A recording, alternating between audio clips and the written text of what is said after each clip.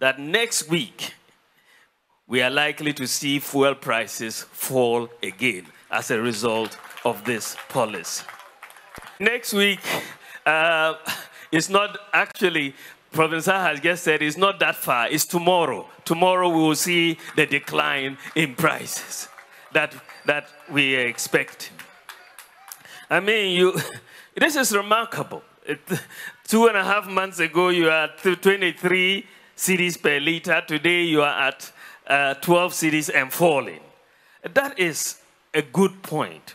But let me note that, let me point out that the most important aspect of the gold for oil policy is not just the reduction in fuel price, but the most important aspect is the savings in foreign exchange that the Bank of Ghana will make as a result of the lower demand for forex to import oil. That saving is huge. We are currently importing about 50 to 60% of our oil imports under this policy. The goal is to move to 100%, and that will be done this year. We will see this done with, and we'll work with the BDCs to make this happen. But the savings in foreign exchange, when we do this, will be an annual saving of around $4.8 billion US dollars every year when we get this done. And so guys, here, as I said, the Vice President just said, but before we get into that, let's get into this. In January, I did a video on the gold for oil policy when it was introduced, and the Ghanaian news stations, the opposition leader was kicking all kind of hell. So this is where they're going to get the gold from. They don't have gold. This is a stupid idea and blah, blah, blah. And they see a few economists also goes against the government and saying this is not going to work. Lo and behold, 2.5 months down the line, when they actually leave the policy trickles down through the economy, down to the normal people, from 23 cedi to 12 cedi. That's almost half, directly cut into half for the citizens. And what happens when that happens? Companies pay less of fuel, they charge less for their goods. So again, the economy does better. Citizens pay less, inflation starts to decline. The cedi gain against the US dollar, so they don't need to spend as much to get the same goods they normally get a week ago. So for all those who was against the gold for oil, now they see if when you relax and leave the policy work itself out, over time, you need at least 3 to 6 months for a policy to actually take root. This is done in a quicker time to me, 2.5 months. And that's not the best part. The best part is, for this year, they're going to save almost 4.5 billion US dollars. Why? Let's explain. They are at 60% currently at trading gold for oil. They are trading gold for oil with Saudi Arabia. That's the country that accepting the gold for the oil policy right now, currently. And so the government don't need to use the cedi to change it over into US dollars and then purchase the oil. That's what was causing the high inflation and the cedi to fall against the US dollars, because the demand for the US dollars was so high and they don't have it makes their money get less. So because Ghana is rich in gold, because they have mines that worth trillion. I think they have like a $10 trillion gold mining process going on right now, and they had banned the raw material of the gold to leave the country and get processed. They wanted to process in Ghana. So the IMF had sent out a memorandum stating that they don't want Ghana to go through with this, because in hindsight, this is gonna affect the IMF way more than it would affect Ghana, because then now they would need to get that much. I think 4.5 billion US dollars is a lot of money, you know. So you can imagine they have to spend billions of dollars in cedi to get that 4.5 billion dollars in US.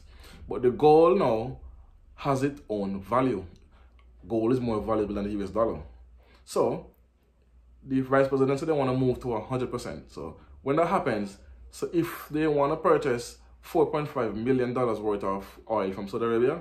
They don't need to use the US dollar. All of we do is get that gold in the value, when they evaluate the value of the gold and see how much they would need to trade for that specific amount. Then they get the oil. So the government don't need to buy US from the IMF or from the World Bank or whichever way they get it from. And then the city stabilize and also fall again. So if it's let's say, for example, I don't know what's the exchange rate currently, but let's say it's 10 CD to 1 US. Now it's less, so maybe like 8-7 to 1. So it ease the inflation rate. It made the citizens get more bang for the buck. So it's an all-around win, and businesses who shipping becomes cheaper, because if the fuel is cheaper, the companies charge less for shipping. Electricity, because they use the fuel to run the turbines to create the electricity, to do for the water, same thing. To run those machines, you need fuel. So water bill gonna drop, light bill gonna drop, groceries gonna be lessened as well. So the normal everyday Ghana gonna feel a relief, like a wholesome moment.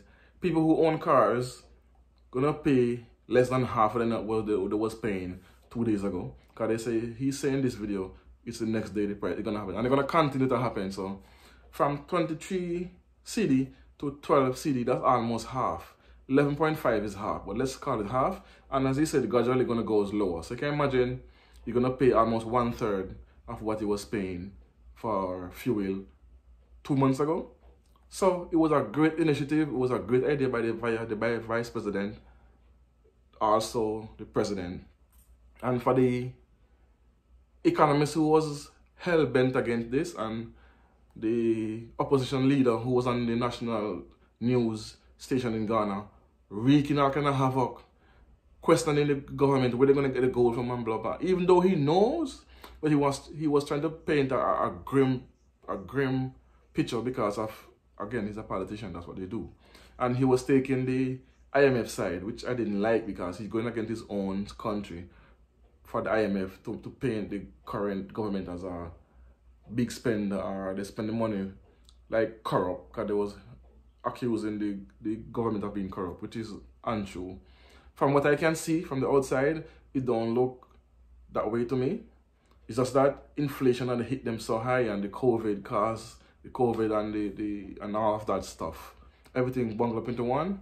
But now, the city, I read, but just before I started the video, I get an alert that the city fall against the, not fall, my bad, gain against the US. So it's a good thing. So it seems like the Ghana economy is stabilizing and starting to go, so they're gonna start to grow, because they recently get an IMF bailout of $3 billion as well, because they restructure the loan. So that's another plus. So I think it's gonna start bloom again, the Ghanaian economy, and then the citizens are gonna feel a big relief, and the government gonna get to do more projects and get back on the track to put Ghana on the map economically wise. So you don't know. Thanks for watching. You don't know, it's the Washington SXN podcast. That's what I always say. I have a hiccup in the water. Tell a friend, like, share, comment, and subscribe. I will hit you back up, depending on what you say. And for those who say that they don't understand the way I speak, I'm trying my best to slow my speech pattern. It's gonna take some practice, and I'll get there. So bear with me. If you don't understand me, you can try to use a subtitle until you can get to familiarize yourself with me and my channel and the way I speak. I can understand better. So thanks for watching. You don't know. Peace. One love. Boom.